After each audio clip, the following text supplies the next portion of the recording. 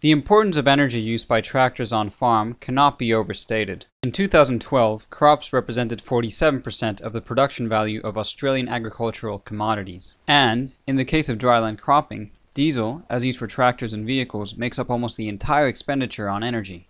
In fact, for the average broadacre farm in New South Wales, fuels, oil and grease make up one of the top 5 cash costs for the average farm. And if we look at direct costs only, they become the third most important cost of production after fertilizers and repairs and maintenance. This illustrates that the savings from increased fuel efficiency are potentially massive.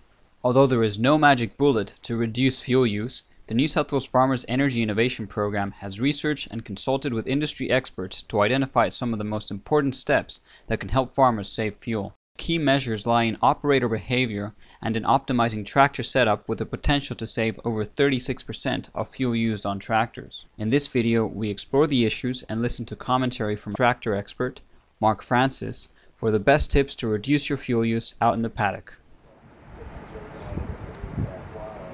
Selecting the right machine can be difficult, and compounding this problem in Australia is the issue that a lot of the specifications and information available is for tractors within the context of European or American conditions or for the machines that they use.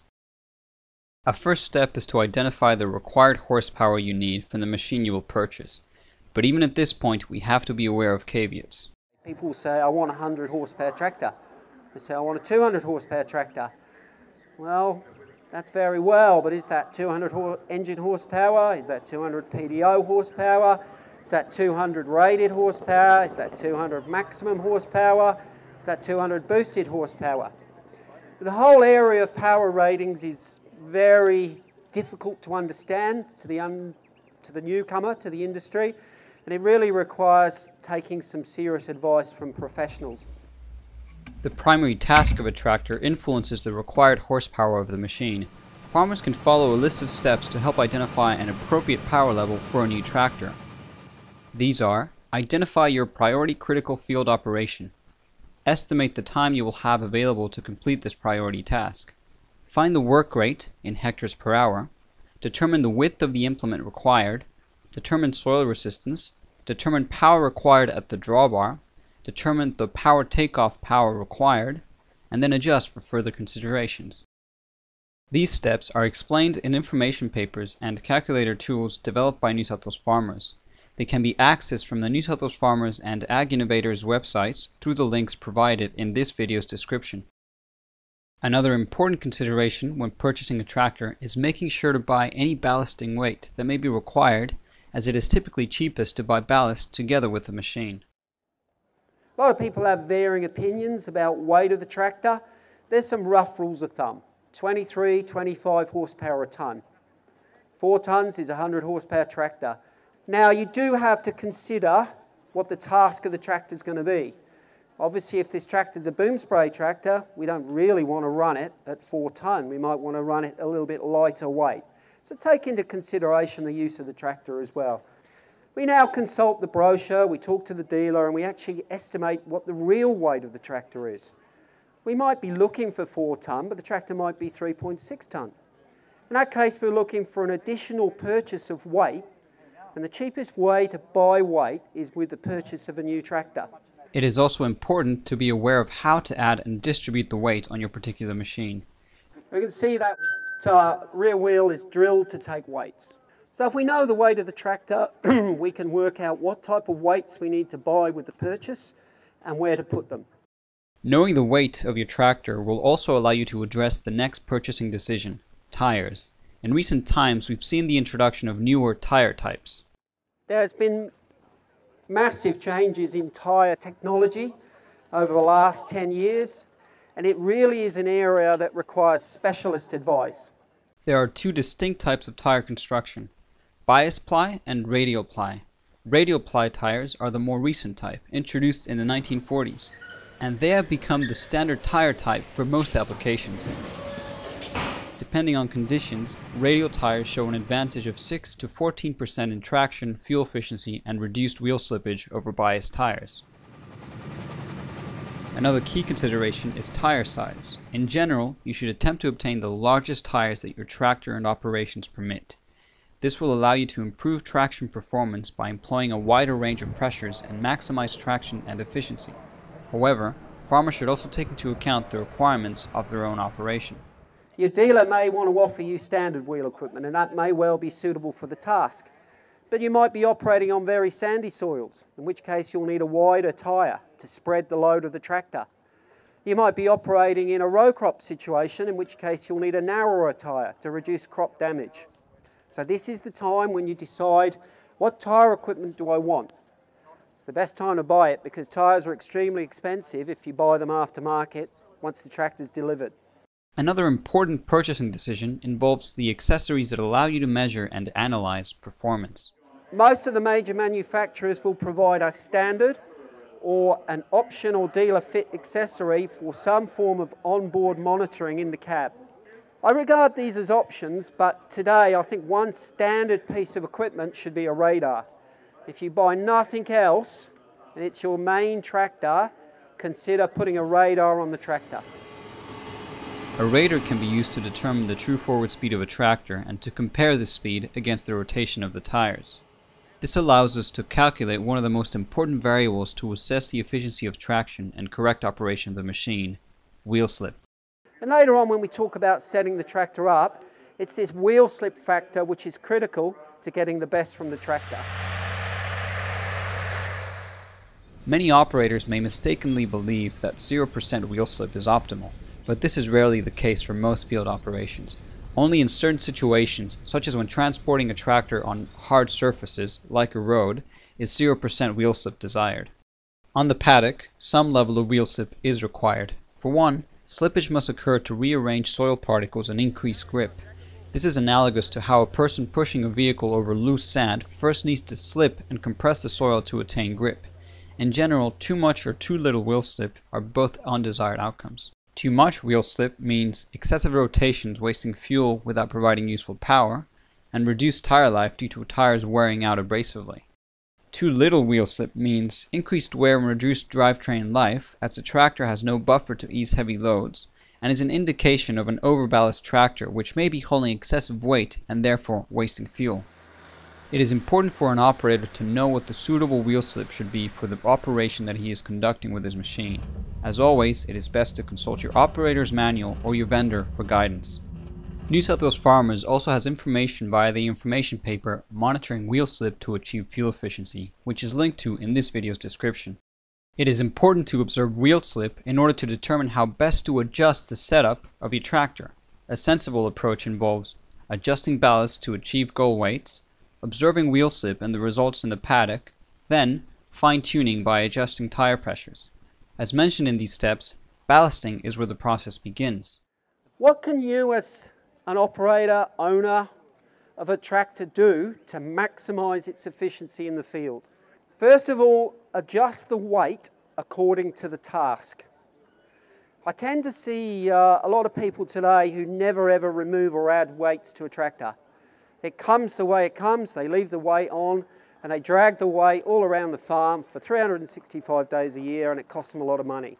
The ballast setup process is conceptually simple and involves the following steps. Consult your supplier and the tractor manual, identify your gross goal weight, identify the goal weight distribution by axle, measure the actual weight and its distribution, precisely adjust ballast to achieve goal weights, and then observe results in the paddock and fine-tune by adjusting tire pressures. So we might say, well, we need 400 kilos of weight. We then decide, where are we going to put the weight? We could stick it on the front of the tractor. Here we can see the mount point for the front weights of the tractor. Or we could stick it on the rear of the tractor. Now, how do we decide where to put the weight? Well, standard weight distribution should be around about 60-40. 60% of the weight on the rear axle, 40% of the weight on the front axle.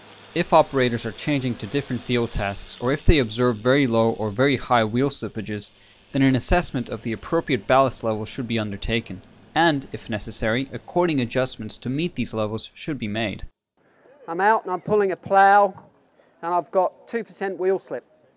Basically the tractor's not slipping. What do? I remove some weight. I want to see that tractor slip a little bit. That's the way I can guarantee I'm getting maximum fuel efficiency. You can visit the New South Wales Farmers information paper on tractor ballasting for more guidance and methods to ballast your tractors. One of the most important steps to improve the performance and efficiency of a tractor involves proper management of tire pressures. But there's one really simple thing you can do, which I see grossly neglected across the whole entire country. And that's check and adjust tire pressure on a regular basis. Tire pressures are often set and forgotten, but many farm machines operate under a wide range of loads, speed and ground surface conditions. Adjusting tire pressures to account for these differences can result in fuel savings in the range of 5 to 30%. In general, tire pressures should be low in the paddock and high on the road. Lower tire pressures on the paddock will improve traction and therefore improve fuel efficiency. However, pressures that are too low can wear and damage tires. There is a balancing act between tire life and traction. So, as always, you should refer to your tractor's manual and to your tire's inflation chart to ensure your tire pressures are appropriate for the speed and weight on each tire. Pin these charts inside the cab and train and motivate staff to ensure that they understand and check tire pressures against these guidelines. There are also some rules of thumb that may be applied as a last resort. But there's some rough rules of thumb which give us a very good indication as to whether we're at the correct pressure. Now, this is a radial tyre. Any tractor you buy from North America or Europe today will be on radial tyres. How do I know if I'm about right with pressure? I count the number of lugs in contact with the ground. And I need to see at least 2 lugs, and for maximum traction 3 lugs, firmly in contact with the ground. That's a rough rule of thumb which tells us we're close. We might not be 100%, but we're certainly at 80%. And 80% is better than what I see most tractors today. Now, if you have an older tractor and she's on rag tyres, bias ply tyres, please don't obey that rule. Okay, a rag tyre needs a good solid upright sidewall. You will suffer severe tyre damage if you try and run with 3 lugs on the ground with a rag tyre. Studies in Europe identified that one of the best ways to improve tractor efficiency is to ensure that tractors are operated correctly and methods such as gear up, throttle down are implemented where appropriate. There's another area where we can provide a very simple tip for saving fuel. And that's the way the operator uses the throttle. Now, gear selection and throttle operation are critical to fuel efficiency. And we can see savings of 10 to 20% in fuel efficiency just through operating the throttle properly. Gear up, throttle down basically entails using the highest gear that the machine will allow without overloading the engine and decreasing the throttle. This can be an especially effective way to reduce fuel consumption in cases where a tractor is underloaded. However, there are some limitations to this method. Most obviously, you must be careful not to overload the machine. Black smoke or engine lugging noises are an indication that you should revert to a lower gear. Another way to check if you're on a gear that is too high is to check the throttle response. When increasing throttle, the machine should respond with an appropriate speed increase. If this is not occurring, then maybe the gear is too high. How do I know if the operator has set the throttle correctly? Very simple. The tractor needs to run at 80% load for maximum efficiency. Back the throttle off to 2/3 opening. Does the tractor maintain correct operation? Yes. Then slowly increase the hand throttle and watch the engine's tachometer, its speed, rev counter. If the rev counter increases slowly, the tractor has additional power. It's operating correctly. If you open the throttle and the tractor is dead, it's lifeless, it doesn't increase in engine RPM, it is plain overloaded. The other thing I've noticed is there is a tendency to run the engine RPM too high. The modern diesel engine works most efficiently between 1400 and 1800 RPM. When we're undertaking primary cultivation, it's very often a good idea to run that engine at around that 1600 RPM range, and that gives us the fuel efficiency we're looking for. Another essential measure that must be implemented to ensure the efficiency of a machine is retained is a planned maintenance regime. There are dozens of components that must be looked at different intervals. The New South Wales Farmers Association recommends that operators and managers develop a schedule and a strategy to track maintenance work. An effective farm fuel efficiency plan starts with documenting the when, where, and what of fuel usage. Good record keeping and accurate fuel input cost data can help to refine cost-benefit calculations around cultivation, agrochemical application, and harvesting decisions. Good fuel use records for your major vehicles can pay off in many ways. Tables, such as this one, can help you to keep track of fuel use by your tractors during varying jobs and conditions and identify when certain conditions or a particular change in the tractor's setup contributed towards increased or decreased fuel consumption. Paper records should also be backed by additional digital records and supported by telemetry systems if these are available. And remember, it is important to pay attention to the right metrics to judge whether a job is being performed efficiently. Now, I guess the last thing, and I see this quite regularly, is how do we actually assess how efficient the tractor is? So many operators today say, how many litres per hour will this tractor use? Well, to be honest, it could be anything between 3 litres at idle and say, for example, a 350 horsepower tractor, she might take up to 62 litres an hour at full noise. The reality is that number is completely immaterial to you as an operator. There's only one figure you need, and that's litres per hectare. That's the amount of fuel used to cover 1 hectare of operation. Because when we cost production of the crop, that's an input. We can directly input litres per hectare to tell us what that crop cost to produce. Then offset what that crop actually produced in financial reward, and we now know our profit and loss. Efficient operation and setup of tractors represents a substantial opportunity to tackle energy costs for many broadacre farmers with potential savings of more than 15%. New South Wales Farmers has developed a suite of information materials on various aspects of tractor efficiency that may help you to identify and implement some of these opportunities. You may find these materials by visiting the New South Wales Farmers and Ag Innovators websites through the links found in this video's description. For even more information, feel free to contact the New South Wales Farmers Energy Innovation Team.